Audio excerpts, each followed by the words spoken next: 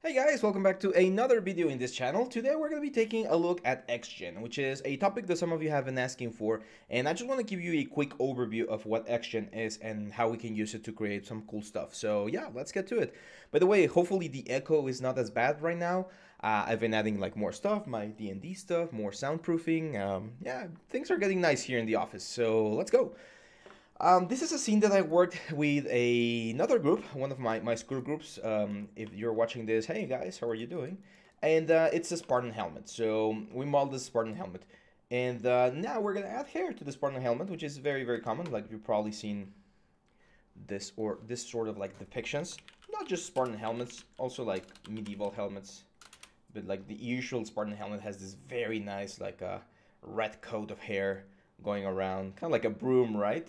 So yeah, this is what we're gonna be doing. We're gonna be adding the hair, and I'm gonna be showing you a very fast and easy way to use XGEN. So the first thing I'm gonna do is I'm gonna click this button right here, which is called Use Default Material. It really helps whenever you're using like glass and metals here inside of Maya, because it usually makes the shaders look really weird on the viewport, and unless you're doing like real-time rendering, it looks really weird. So let me show you here real quick how this looks. Right now, which is with the render. It has, I think, a tileable texture, like a metal texture that we use for this one. And it's just like a 3-point light setup, kind of like in a museum. And I think it's gonna look good for the hair. So let's see if the render wants to do its job. Hopefully it does.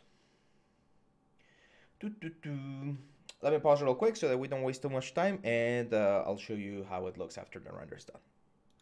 Okay, there we go. So it seems like it was the GPU that was making it a little bit difficult for this to render. So as you can see, very simple helmet. I mean, quite easy model, I would say. If you guys want me to show you how to model it, we can do it as well. But yeah, I mean, this is a very, very simple element. So XGEN is this very cool thing. It usually, like a lot of people associate XGEN with hair. However, it does a lot more than hair. Like I've seen people do crazy stuff with it. And at the end of the day, what XGEN is, it's an instancing like element or instancing plugin that allows you to create a lot of things using parametric values and different kinds of scripting that you can just like randomly use to generate stuff, okay? So it's quite easy to use, I would say, like for simple stuff like what we're about to do, or yeah, just like very simple hairstyles. It tends to be easy. However, as with every single tool, the more you use it and the more you explore it, the more options are open to you, right? So in this case, I'm gonna go here and I'm actually gonna smooth this thing once just to get a little bit more resolution. There we go.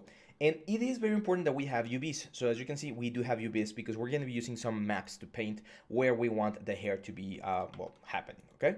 So I'm gonna grab this guy right here. And the first thing you need to do is you need to make sure that your XGEN plugin is turned on. I think by default, I like to have mine turned off because it does take quite a bit of time to load, like 20-30 seconds, depending on your computer, of course. And if you have it loaded, every single time you open Maya, it's going to load. So one quick way to optimize your Maya loading times is to remove all of the plugins that you don't need, like XGEN, Bifrost, all that stuff. So now, here on the XGEN palette over here, we're going to be able to create some stuff. If you don't find this one right here, I think you can go here to, was it effects or where is it? Can't remember where it is. Usually you get the shelf though. So here in the shelf, I'm gonna open this guy right here, which is the basic action thing. And as you can see, we have two things, and this is important because we need to understand what each of these ones do: the description and the collection. So a description is a setup, right? Like how you prepare a specific type of like system, hair, fur, as you can see here, feathers, scales, rocks, everything. So a description is how that element, how that like a programmation of things is creating the assets that you want. The collection is, as the name implies, a collection of several descriptions. So for instance, on a character, if you want to do like a mustache and a beard and hair and eyebrows and I don't know, like peach fuzz that you sometimes get on the face, or like hair on the back or something, you would have like a collection. It's going to be your character's collection, and then all of the different XGEN descriptions for each specific hair system inside of that one. So I'm going to create a new description, and the first thing is going to say, okay, how do you want to call this? So I'm going to call this Spartan hair. And usually, this is my personal preference, I like to add like an underscore desk just to know that this is a description, because we might have a lot of things that are called Spartan hair, and you would definitely want to have like you definitely want to know what each of those is. Same for here. It's going to say, hey, do you want to add this description to a specific collection that you already have, or do you want to create a new collection? In this case, I want to create a new one, which I'm going to call Spartan. hair underscore collection. I know it keeps like names longer, but for me personally, it helps me keep things organized. So there's a lot of things that we can use here. As you can see, splines, groomable splines, custom geometry, spheres. You usually get the recommendations for what each of this specifically works better. I'm personally going to be using splines for this one. I'm going to do randomly across the surface. And over here, instead of using attributes, which would mean that we would need to write a little bit of scripting, and I want to avoid scripting right now, we're going to be using placing and shaping guides, which are the things that are going to drive where my hair is going to be. So I hit create. And this is the roadblock that pretty much everyone that gets into XGEN hits first. Like I myself did it when I was first trying it. It's like, okay, I mean, everything's set up. I have my collection. I have my description. And it seems like I have some sort of like hair or something here, but there's nothing, right? I can't see anything. I click this little eye here to refresh the viewport and there's nothing.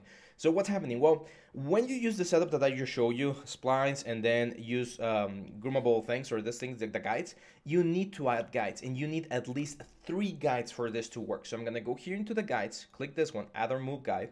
I'm gonna add one here, one here, one here, let's do 5. One here, and one here. There we go. Now, if I press the little button here, you're gonna see that in this case we're not getting anything.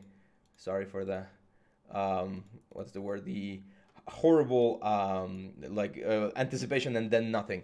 Now the splines are where they're supposed to be, and we can start like moving these things around to generate a better thing. Now I'm not sure. There we go. So it's the shading thing here.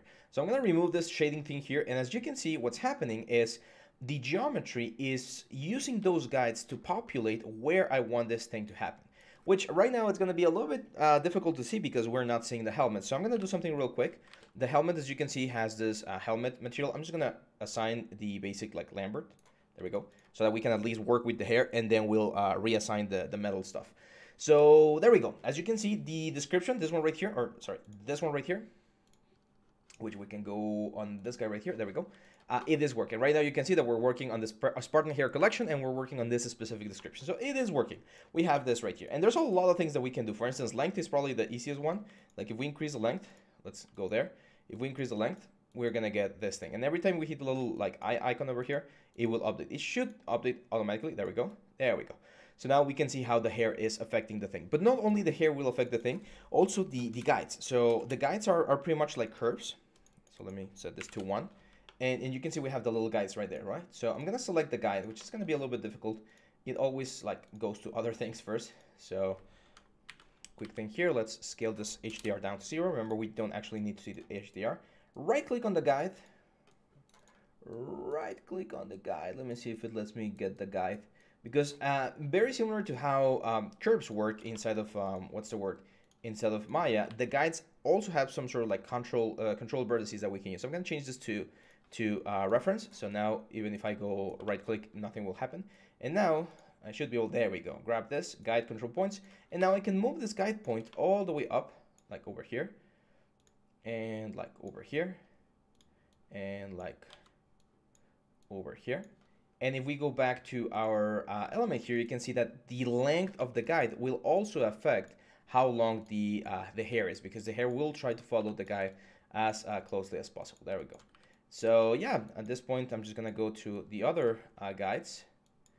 Let's start grabbing some of the vertices that they have and improving them. You just click here. It's gonna update. Let's go here. Grab this one. And this is one of the ways to groom your character, right? Like in this case, the little like Spartan helmet that we're doing, you can just like select how high or how long you want each specific part of the guides to be. So for instance, like back here, we probably want to have like a short guide, and you can see how this thing interpolates in such a way that we're only going to be getting X amount of information on the length of the elements, right? Let's go back to the little like XGEN window here, which is where a lot of the magic happens.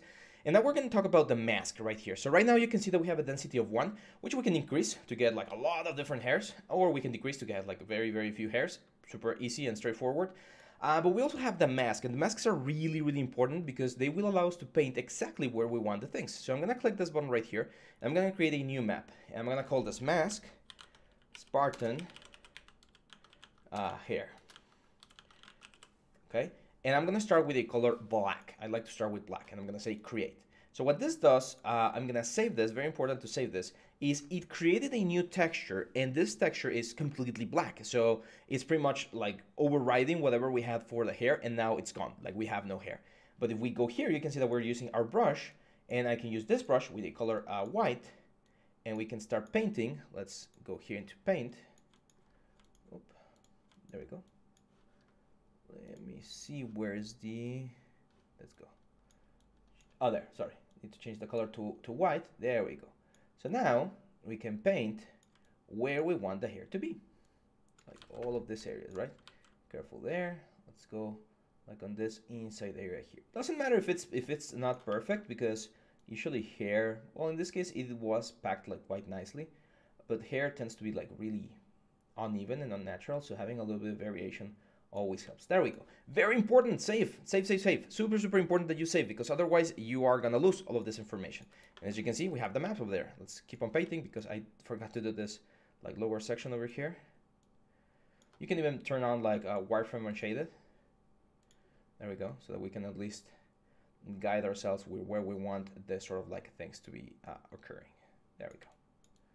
Let's add a little bit more there and there. A little bit more there. Again, unevenness, I'm not really worried about. And save. So the hair updates. And there we go. As you can see, we're now, it looks very cool. Like we have this very nice effect. Let's go back to selection mode. Let's get rid of this wireframe shaded. And as you can see, our hair is working nicely here. Now, of course, we can keep on going with the like guides, for instance, here, and turn them around. Or if you're like really sure where things are going, here's where using length, for instance, is really handy, because we can just increase the length. We can increase the density as well, and there's going to be, of course, more hair on the viewport. But as you can see, we can create this very nice effect, this very nice like fuzzy hair. So before we move forward with the modifiers, which is one of the cool things about a hair, let's make sure that we can actually see this thing. So I'm going to say real quick, I'm going to say this as hair test. There we go. And I'm going to select the description right here, right click, and I'm going to assign a new material. And thankfully, Arnold has a very nice AI hair material, or it's called standard hair. There we go, which has a lot of setups that are very cool. So right now, if we were to render, let's render here real quick, you can see we get hair, and it looks quite nice. You can see even the brownish color over there giving us a nice effect, right? So let's grab the camera, panels, look for selected, and let's look for like a better view. There we go. So now we have this. Cool, right? And if we rotate this around, there seems to be a weird clipping over there. That's really weird. Let's go back here to the XGEN thing and update. There we go. So now it's working properly. Probably forgot something about like the first mask or something, but now it's applied. So yeah, you can see how this looks. And here's where we're gonna be like changing density to get like the right density that we want, and we can also change color. So in this case, we're not using like painted hair. We're actually using like real hair, real nice hair. So if we go here to the standard hair, we can turn on the base color, and if we paint like red and lower the melanin, you're gonna get like this effect. Melanin is this brown color, this brown like pigment that we have as humans, and the more melanin you have, the darker things look, like moles and hair, of course, the skin. So you can, for instance, increase the redness of the melanin, and then let's bring this back to like no base color. And playing around with how much melanin or how little melanin we have, we're gonna obtain like different effects. See, like that's like a nice blonde hair. Let's go for like a, I think actually that one looks kind of nice, right? Let's go for like a nice reddish tone. There we go. Oh, nice. So yeah, I mean, you can again play around with this. The more melanin, the darker things or colors will be. So just be mindful of that. Melanin redness is if you want to go into like the blonde or redhead like places. And yeah, I mean, that looks cool. I like it. Now, there's this button right here that I really like, which is called Melanin Randomize. So if you up this, if you like bring this all the way up, you're gonna have like different amounts of pigmentation on each hair. So this is like getting like those gray hairs and stuff. You can see some hairs have no melanin, some have a lot of melanin. So I recommend adding just a little bit of variation, because no one has like perfect hair. There's always like small little, again, variations. So adding that sort of like effect, as you can see, looks very nice. Let's turn that off. Let's grab the geometry again here. Let's get it out of that thing. And let's assign the metal material again, just to see how it looks. There we go. And now if we take a look, you can see that things start looking quite nice. Now, of course, this looks a little bit weird, like this square effect, very unnatural. And yes, we could go into the guides and try to get like the guides as nicely as possible, like as even as possible to get a nice effect. But here's where modifiers come into play, and they're really powerful as well. So let's go back to the XGEN menu here, and again, make sure that you're on the right hair, which in this case, it's the only one we have, so no problem there. We're gonna go here to the modifiers, and the modifiers, as the name implies, will change the way our hair looks. So let's go back to perspective view, there we go. So for instance, one of the most like easiest to understand modifiers is the noise modifier. If I add a noise modifier, and I just hit OK, you're gonna see that there's noise. You saw how the hairs moved a little bit. I can turn on here anti-aliasing so that we can see a little bit better. We can change the hair of, like, for instance, the magnitude. Like if I say 20, you're gonna see like this is gonna be really crazy, really crazy noise, and it looks a little bit more like old and damaged, right? We can say 10 to get a little bit of a better effect. Frequency, we can also change this 5 or 10, and this is gonna affect pretty much the whole hair system. So now if I render, you're gonna see things start looking a little bit more realistic, a little bit more believable, because they are closer to what we would expect to see in real life, right? Now, here's a fun part. As you can see here, we have this like element, this sort of, what's the word, graph, and they represent the root and the tip. So this is telling me how much this noise is affecting the root and the tip. So right now the noise is affecting like totally the tip, but not as much the root. If I want to change that, I can move the root up, and now even the root will have a little bit of noise. So you can see how it puffs out a little bit more here on the underside of the element, giving us an interesting result. And yeah, I mean, that's pretty much it. As you can see, all of this, guys, you can create an expression, you can create maps, you can load expressions. Like, there's a lot of things that you can do to change how this noise is going to be affecting. If, for instance, I were to say 0.5 in mask, well, it's kind of like reducing the amount of noise to 0.5, right? Like half of what it's supposed to be doing. Here's where people go crazy with a lot of elements. This is not an area that I'm like totally specialized in, but I've been playing around with some of the XGEN things for the last couple of years, and it's a really powerful tool, as you can see right here. Now let me show you another modifier which I think is really cool, which is which one's cool? The clumping modifier is cool. As you can expect, it will create like clumps. So if I really increase this, like let's say to like 10, you can see how we start getting like stronger and stronger like clumps throughout the area. We can change, like for instance here, the tip, and we're gonna get again different effects. But no, I don't like that one as much. There's one that I really like, which is the length. So we're gonna go here to the cut. So normally hairs are not all, they're not the same size, right? So if we add a cut modifier, as you can see, what's gonna happen is we're gonna get a cut. Right now it's very little, it's just 0.2. Let me exaggerate this so that you guys can see the difference. So let's say 5. And now you're gonna see that some hairs are being cut in between 0 units and 5 units. So again, this is where expressions come into place. This is just a very basic expression, very basic scripting, and it goes through each spline and assigns a value between 0 and 5, and it cuts that little thing on that specific value. If I increase this to like 50, you're gonna see it way more intense. You're gonna see how each hair is like at way different lengths, right? So I think a 5 right there is really nice. So yeah, look at that, pretty cool. And with every single thing, as I've mentioned, like every single thing that we do will have more and more stuff.